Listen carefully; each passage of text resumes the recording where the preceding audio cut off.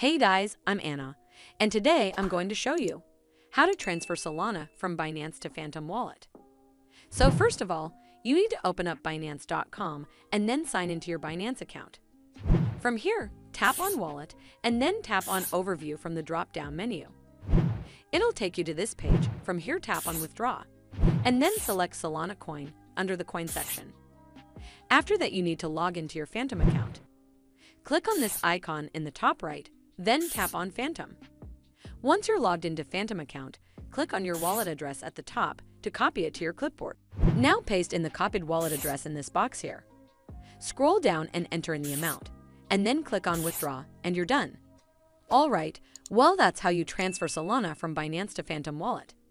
And if you find this video helpful, please give it a thumbs up to see more videos like this, and don't forget to hit that subscribe button. We'll see you in the next one.